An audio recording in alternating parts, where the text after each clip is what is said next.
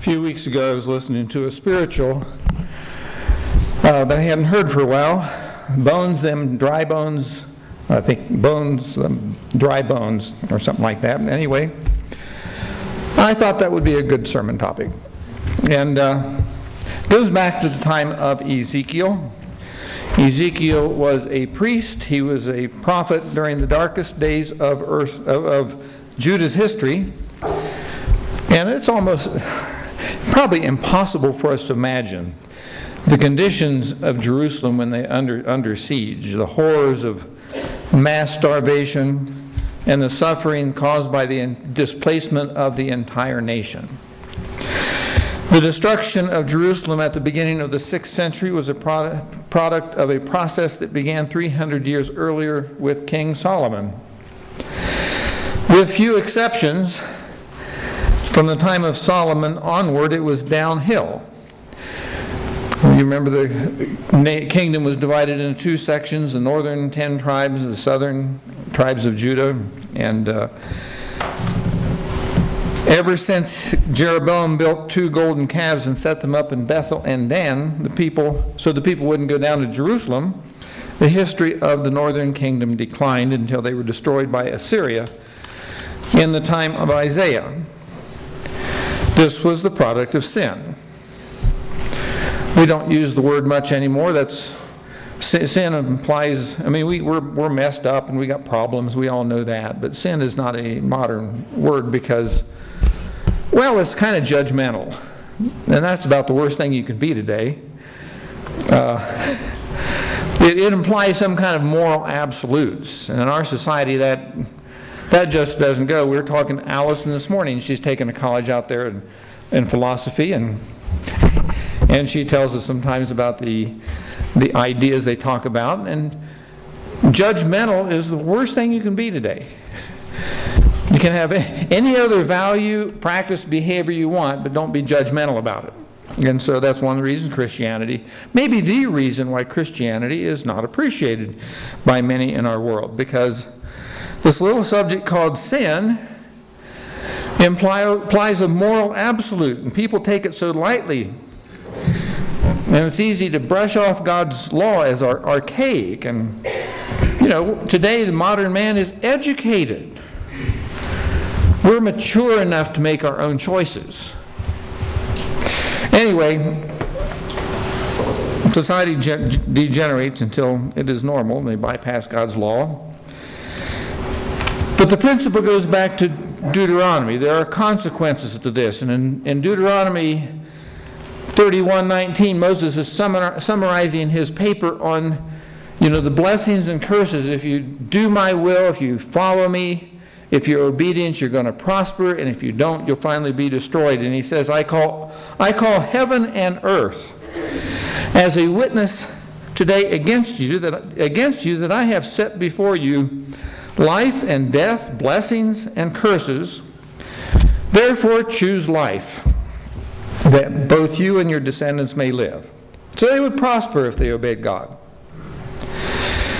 And for some reason, the human race can't get that point. There's just something we've never learned. And so the process has been repeated with every nation, every civilization, every people, and every church in the history of mankind.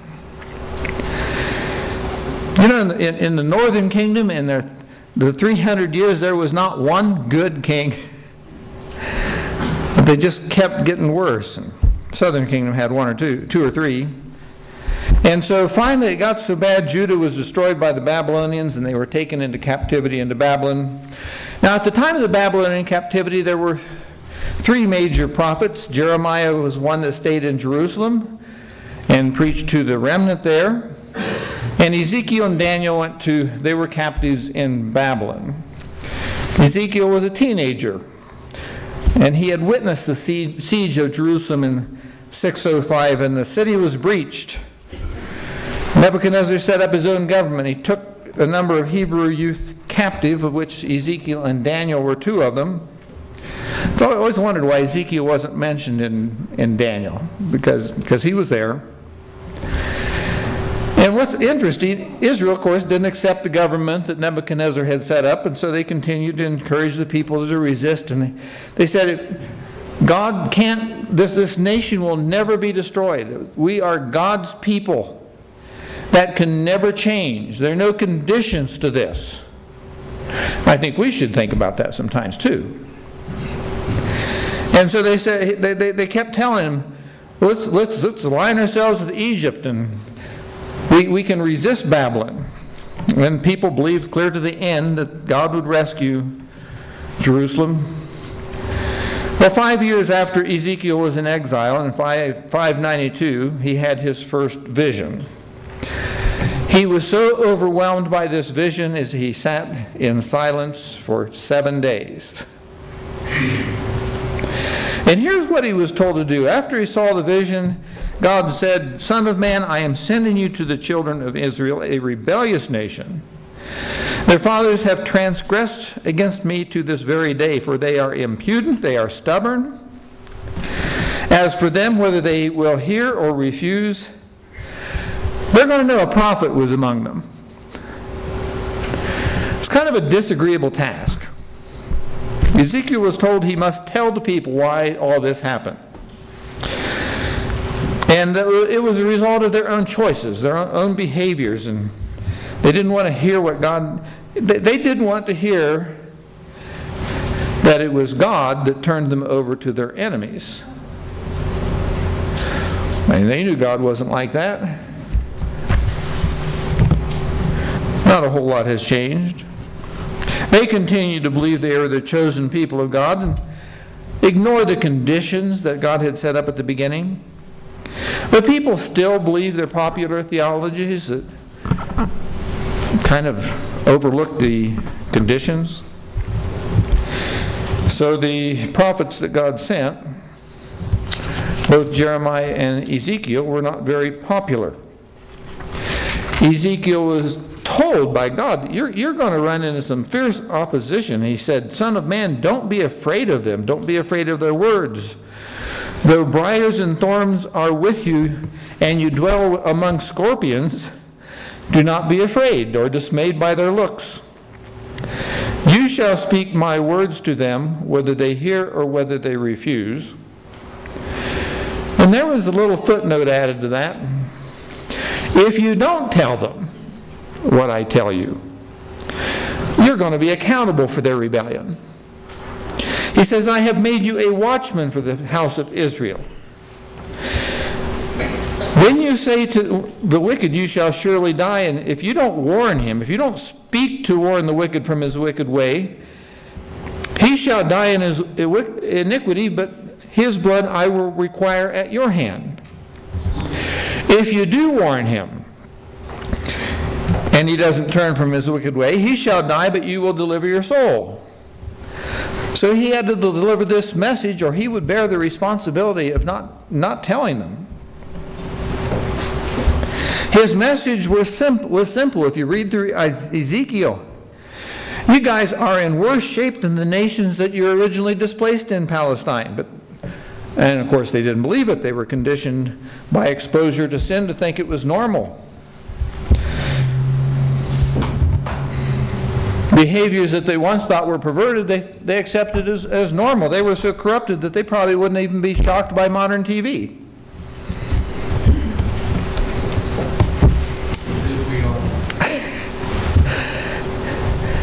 It isn't difficult to understand how Israel could reach this condition, because it's insidious. It's a cumulative process. From one generation to generation, it progresses until the result is slavery.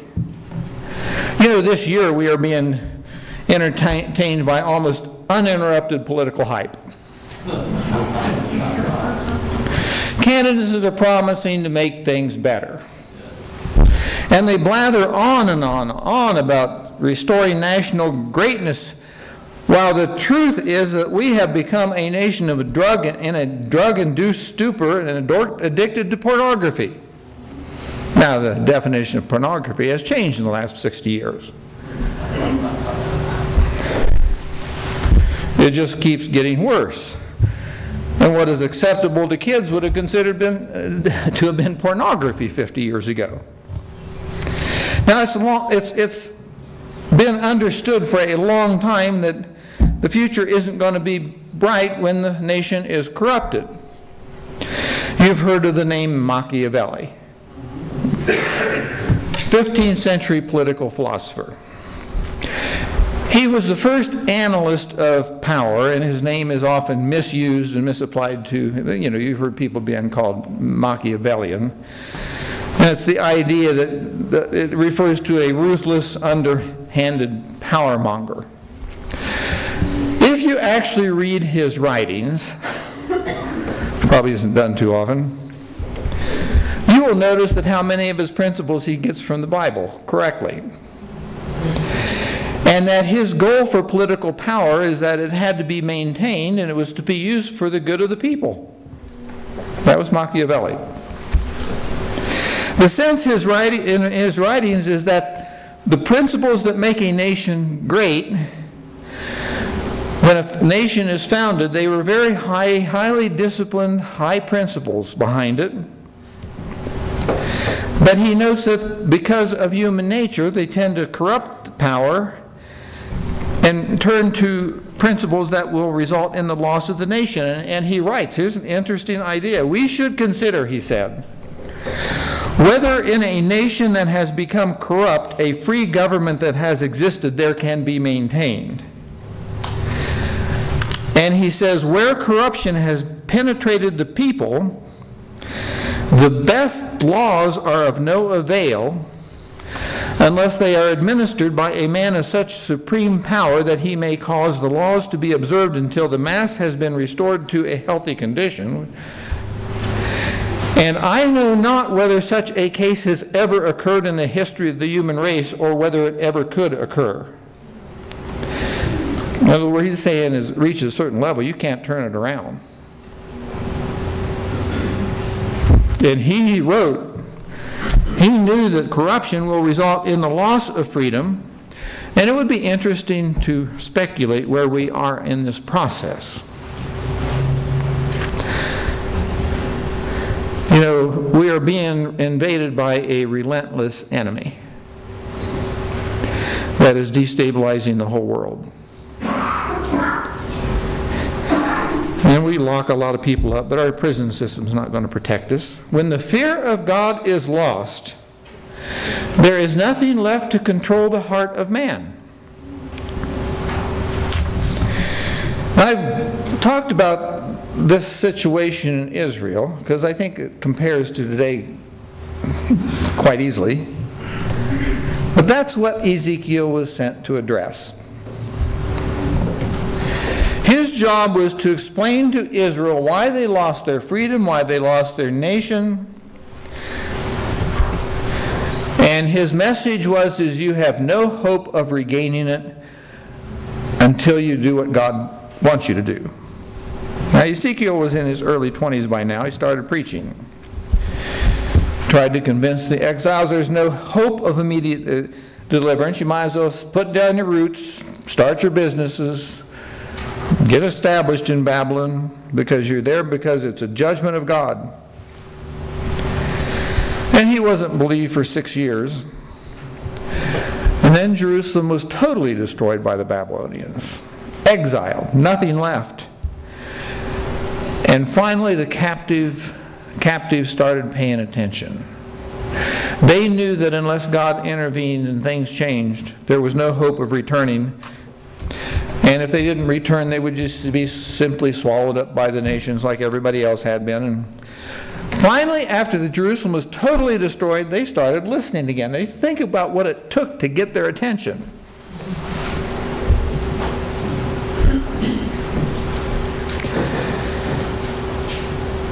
And when everything appeared to have been lost, God had their attention.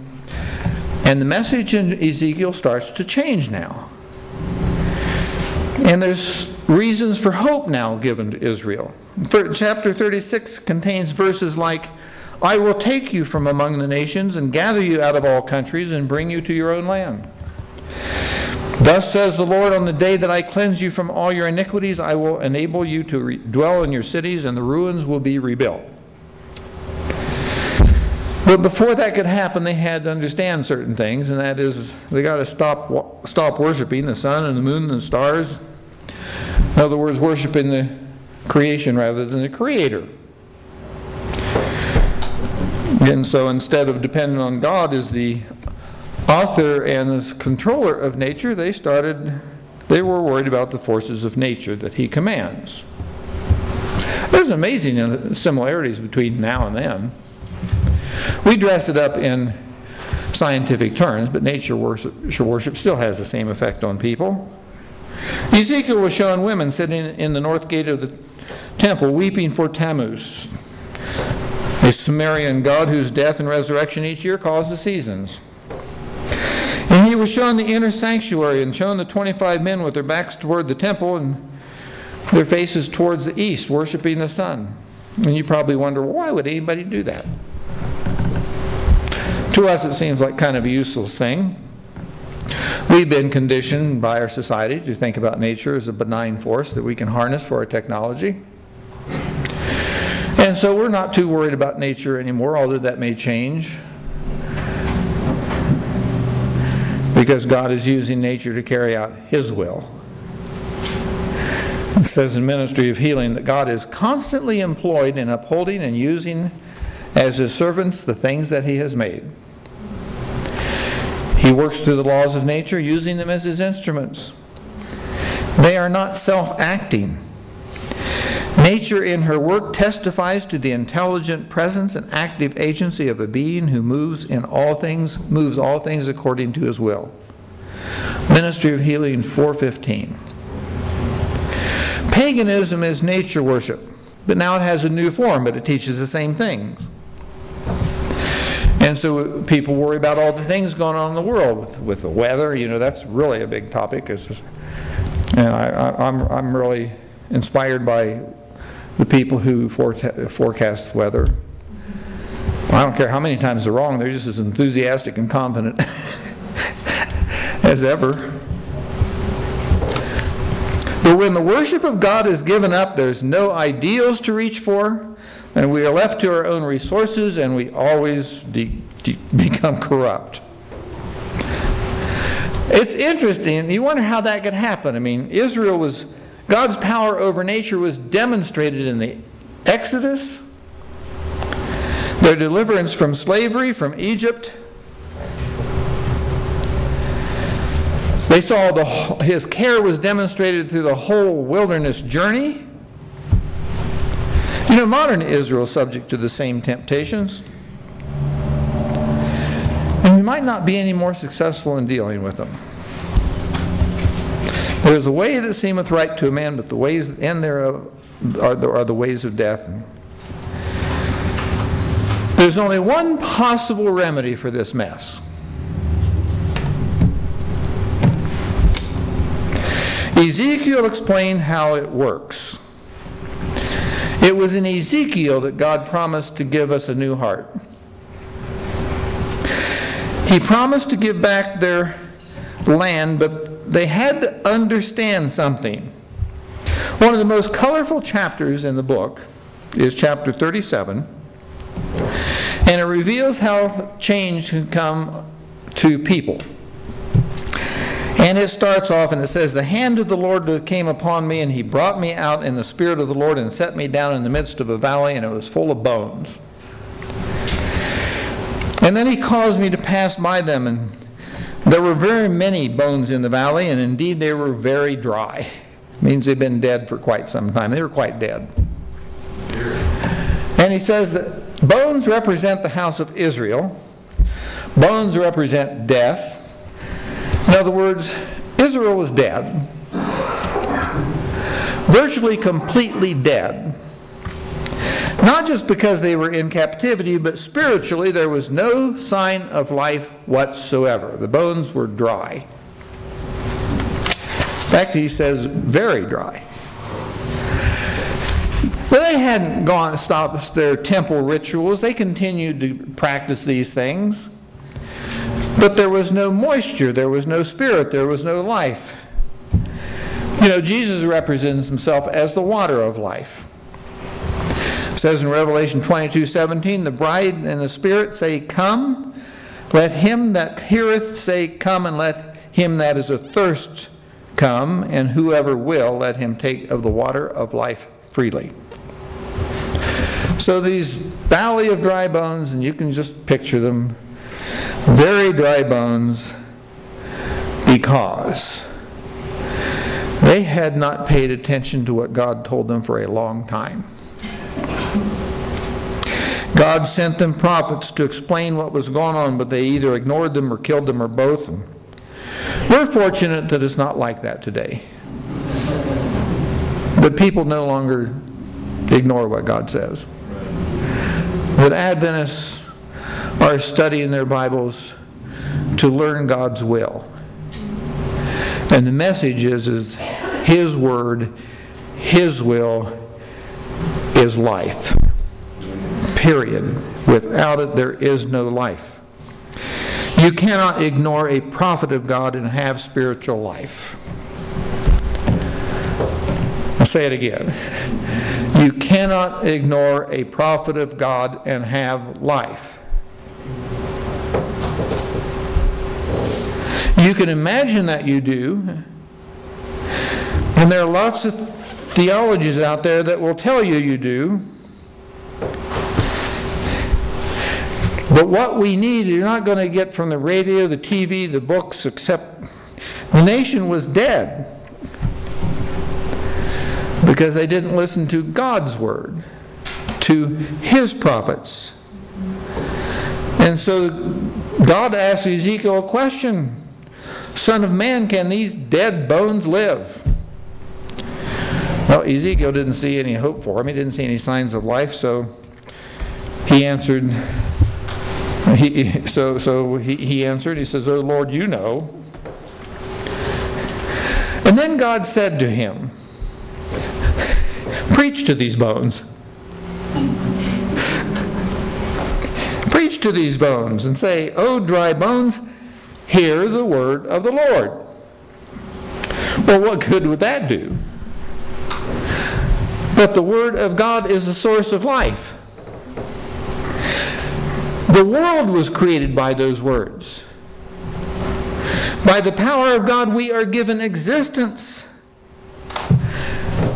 And by it we are sustained. And so God said to these bones, "I will cause breath to enter into you, and you shall live, and I will put sinews on you, and bring flesh upon you, and cover you with skin, and put breath in you, and you shall live.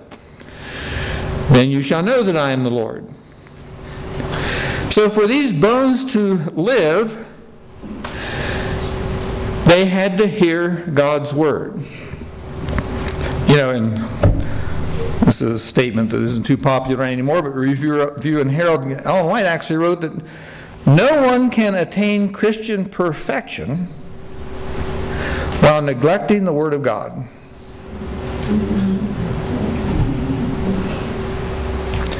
The Bible says the Word of the Lord is powerful.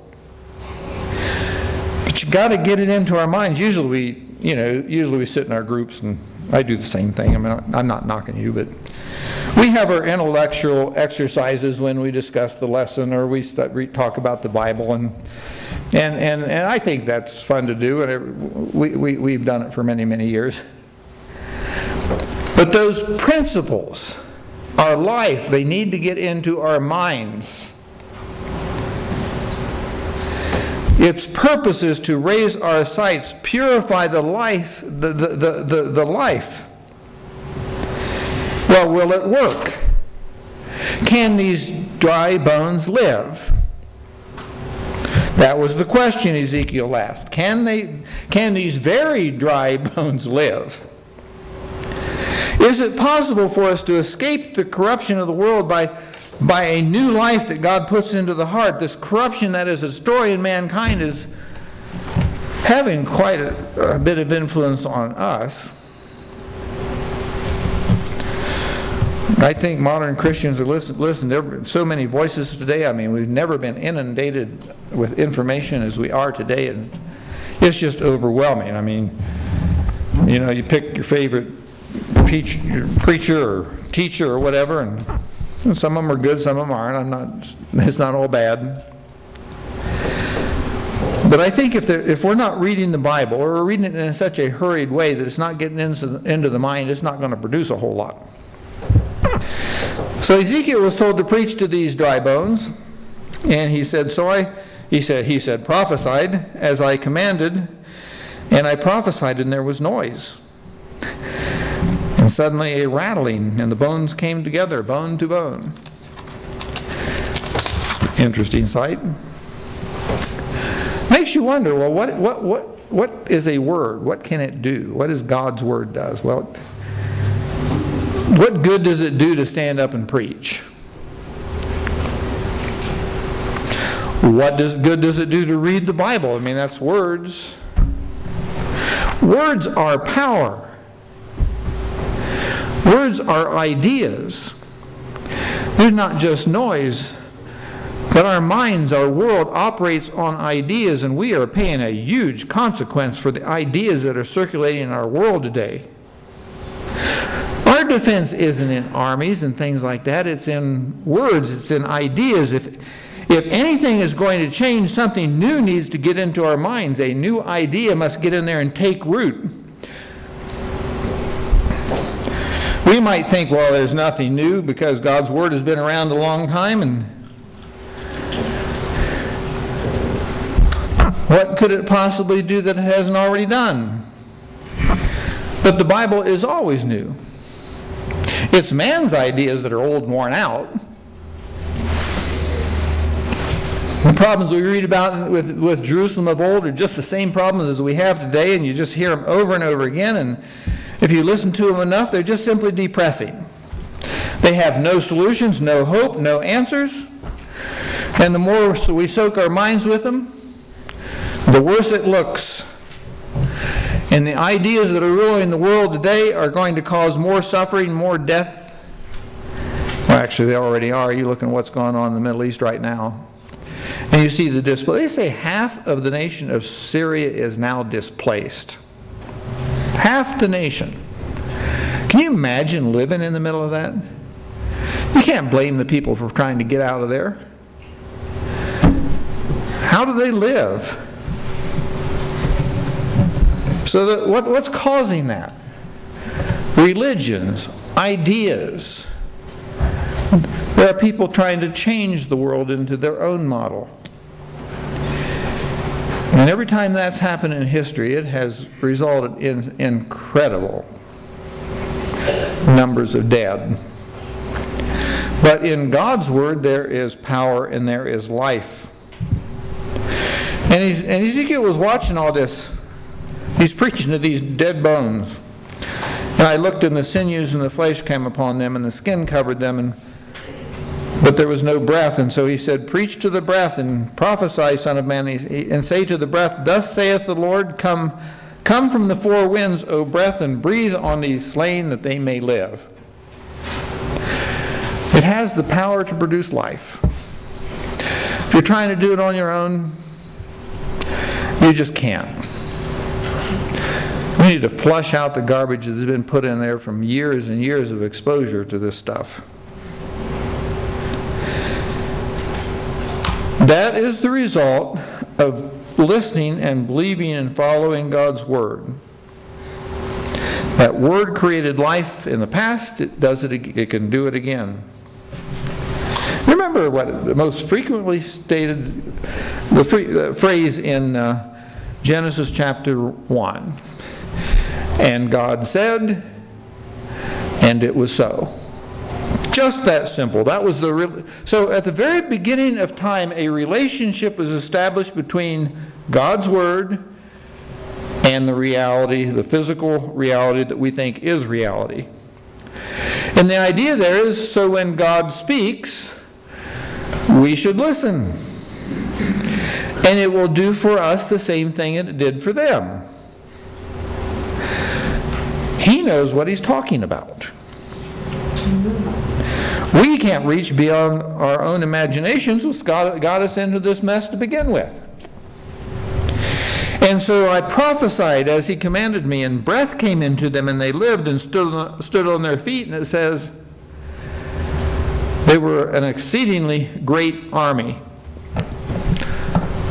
Well, we need a great army of living people, of people who have life, something that is seen and witnessed. How's that going to happen? It's going to be done by listening to and believing in God's Word.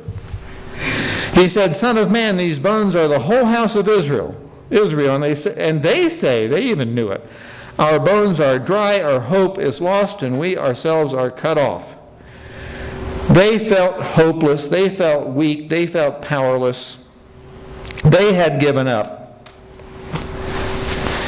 And God is demonstrating that He can revive it and make it great.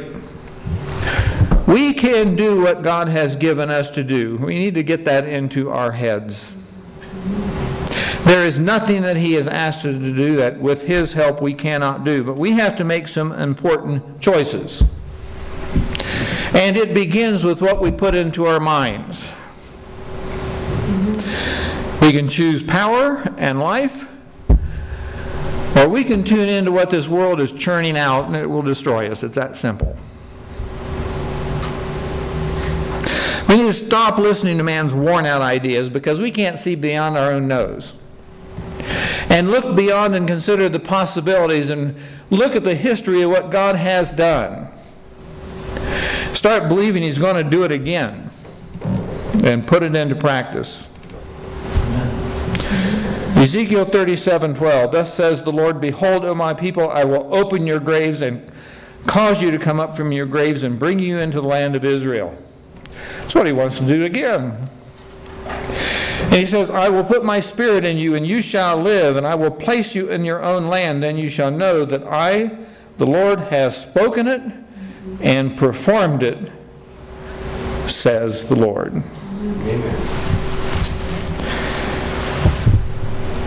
It's time for this to happen again. None of it will be done by man's power, not his brilliance, not his ideas. It's all God's. We can listen, or we can refuse to listen. That is our choice. Let's sing the closing hymn. Actually, it's kind of a little chorus I'd like to use for a few weeks. I don't know if you know it. But let's give it a try. It's in 659, May the grace of Christ our Savior. I picked it for the words. Actually, it's a pretty song, too. And maybe it'll be on the screen. Okay, it will. 659 in your hymnal.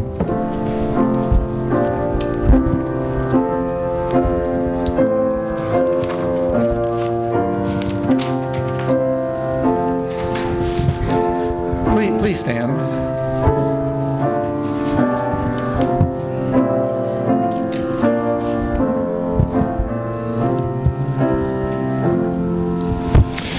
May the grace of Christ our Savior and the Father's boundless love with the Holy Spirit's faith and may abide in union with each other and the Lord, and possess in sweet communion joys which earth cannot afford.